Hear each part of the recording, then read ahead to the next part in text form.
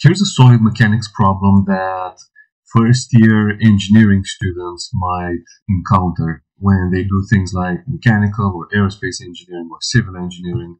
And if you'd like to see anything similar to this on the channel, or if you have any suggestions for any specific problems or topics that you'd like to see, let me know in the comments. So let's read the question and let's see how we can tackle this. We've got a beam which is simply supported, and we're asked to find the normal force, the shear force, and the moment at point C. Okay, now as with any solid mechanics problem, the first thing that I recommend doing is finding the reaction forces. Okay, and I'll first draw the beam, and then we're gonna think what kind of reaction forces can occur.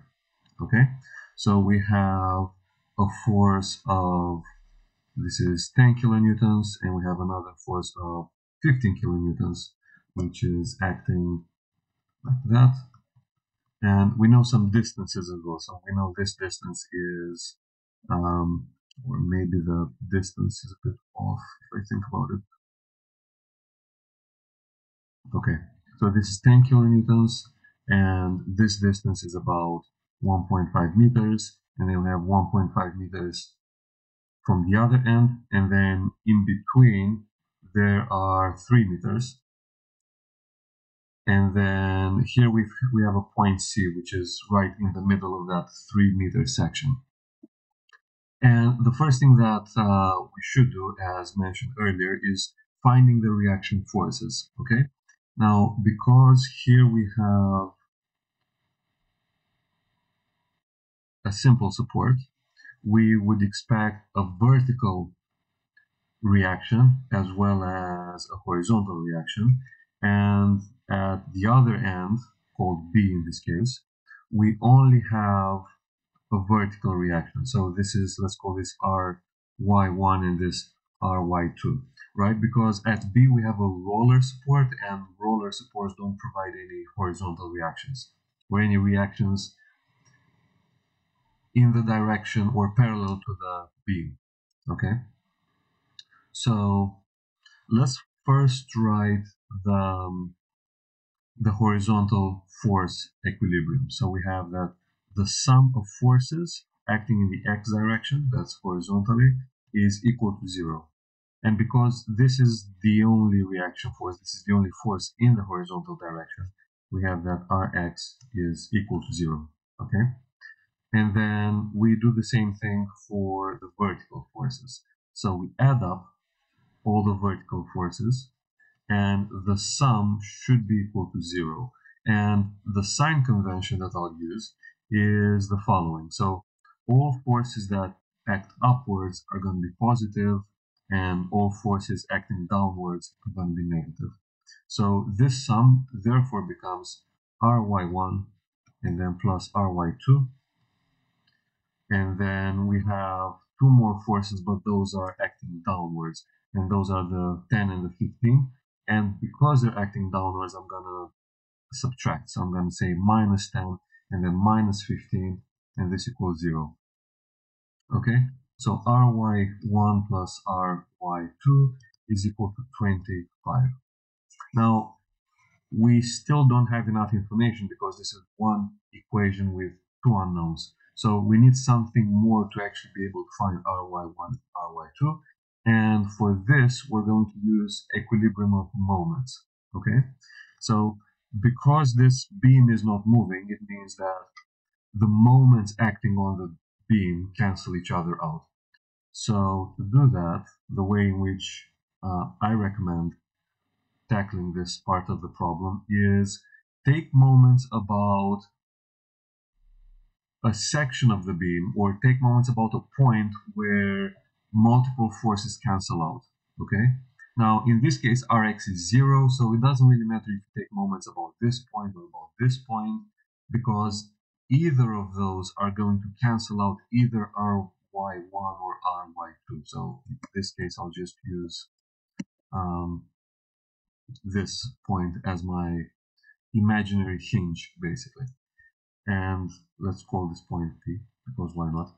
And then I'll say that the sum of moments about P is going to be equal to 0. We need this for equilibrium, okay? Now, as with the vertical forces, we have to establish a sign convention. So what I usually do is I say all the counterclockwise moments are positive and all the clockwise moments are negative, okay? So let's see what we have about point P. First of all, this force doesn't produce any moment because it's passing through that imaginary hinge. Now we have this 10 kilonewton force here, and this one is producing a clockwise moment. Okay, so we write minus 10 and then multiplied by the moment arm, which is 1.5. And then we have this 15 kilonewton force, which is also producing a clockwise moment. So that is minus again 15 times, and the moment time is 1.5 plus 3, which is 4.5. And then we have this reaction force, which is producing a counterclockwise moment. So this is going to be plus ry2 multiplied by, and now we have the full length of the beam, which is 6. And the whole thing should be equal to 0. Okay, this is one equation with one unknown, so we should be able to find ry2 quite easily. So this is going to be equal to 15, and then plus 15 times 4.5, which is 67.5.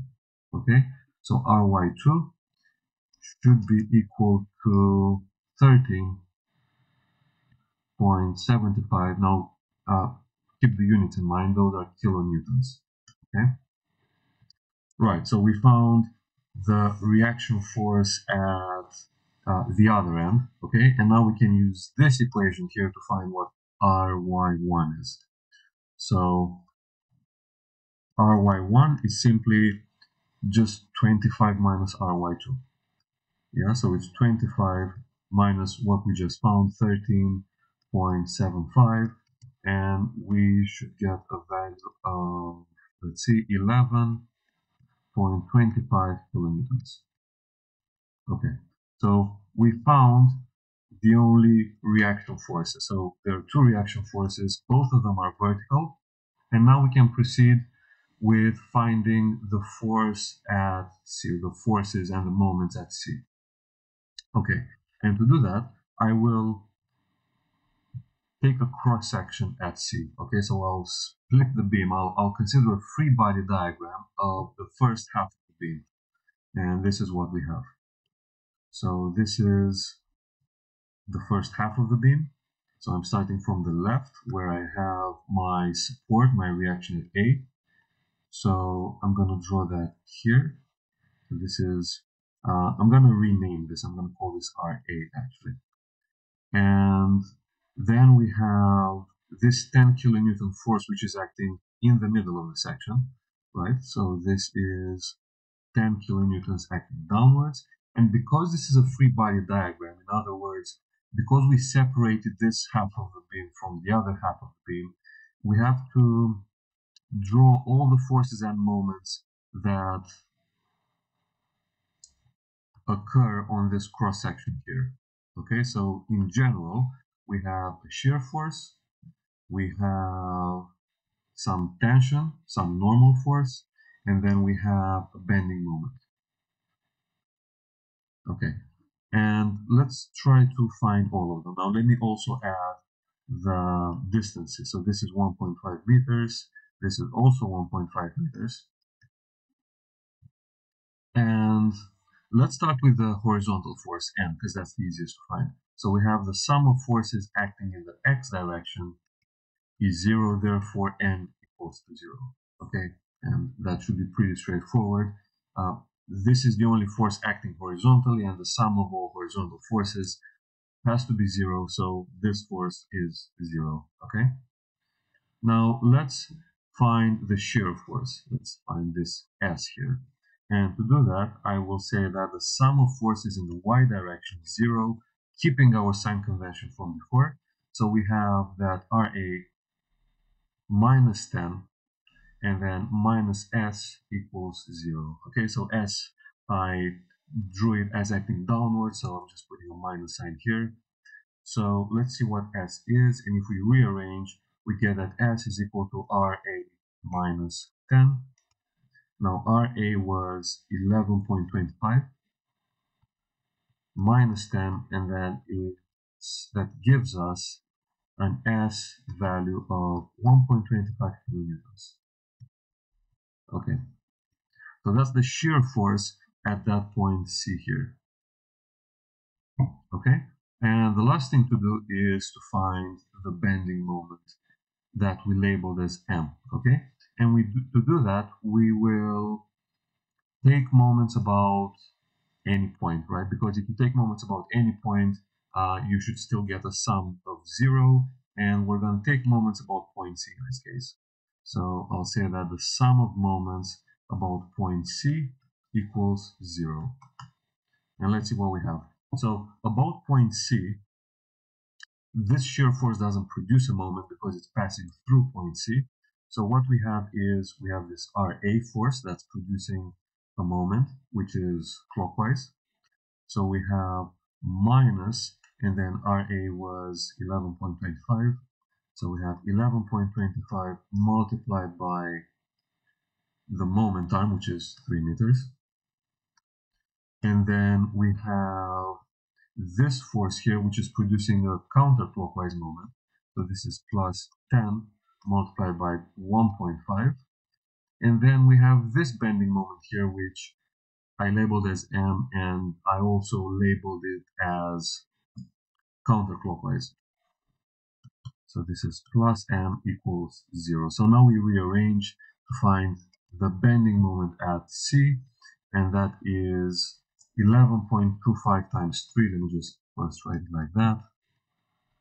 And then minus 15.